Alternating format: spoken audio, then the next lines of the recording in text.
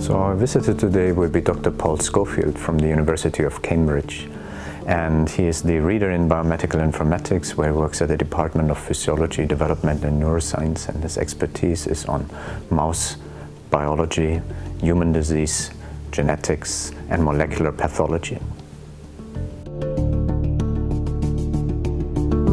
Okay, so my name is Paul Schofield.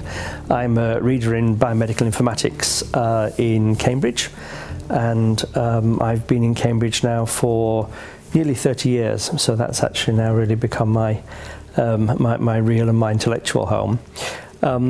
I started life as a biologist, so really I'm a biologist, in fact a biochemist, and have always had an interest in genetics, and bit by bit I've moved towards working on mammalian genetics, and particularly an interest in mice and in humans, and using mice as models for human diseases. But it became apparent a while ago that actually we now have so much data available, and there's so much potential in all that data, both for model organisms and for humans, that we really need to put all that data together to get the maximum benefit from it. And that's where the problems start, because actually genetic data in many ways is, although we know it's incredibly large, it's relatively straightforward in comparison with what we call phenotypic data. So what's a phenotype? Well, a phenotype is something you can measure, okay? So it's the color of my hair, the length of my leg, whether I have a predisposition to get some disease or other. All these are aspects of phenotype. And it's very easy for me to talk about these, but actually computers find this very difficult to do. So computers don't understand English words. And so consequently one has to conceptualize and make it simple for a computer to understand. And then we can begin to mobilize all that data. And that's really the point at which I came together with Professor Hoehndorf and some other colleagues, particularly George Gutos in Birmingham now. And we came up with a way of actually using phenotypes. And when we can actually use phenotypes as part of this huge data set, then we can begin to get insights into what genes do, and we begin to identify which genes are important when things go wrong. And that's really, if you like, the approach we've been taking, not only with human diseases, and particularly initially with human inherited diseases. So what we call Mendelian diseases, where you actually inherit a mutant disease, a mutant gene from your mother or your father, and then you actually see the disease in the offspring.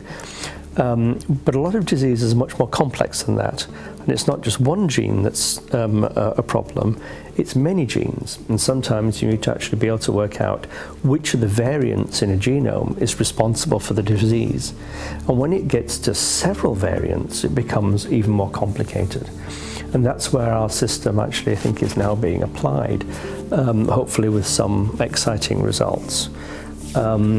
There's a little sort of, we've started applying this now to cancer as well, because in cancer, when we look at the development of an individual tumour, there's often many genes involved, but one gene is the gene that actually, when it becomes altered, will precipitate the formation of the tumour. And finding that one important gene in a set of other genes is a kind of analogous problem to finding the mutation in an individual which causes their genetic disease. It's finding the mutation which causes the cancer.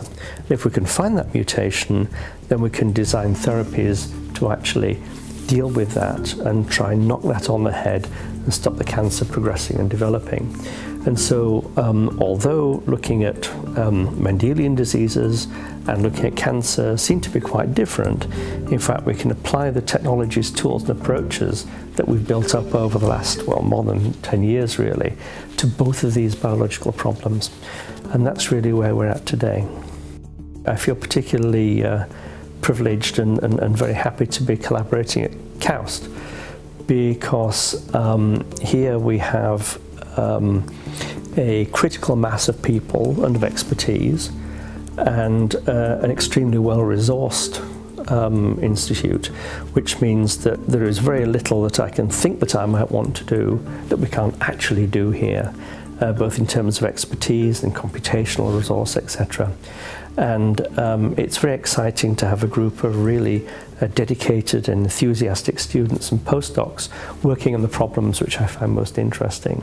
So this kind of collaboration, and particularly because here Professor Hoehndorf's group is a computational group, he's an informatician, his people are informaticians, whereas I'm a biologist, we can bring together our complementary skills and we work together very closely, and that gives us a huge advantage.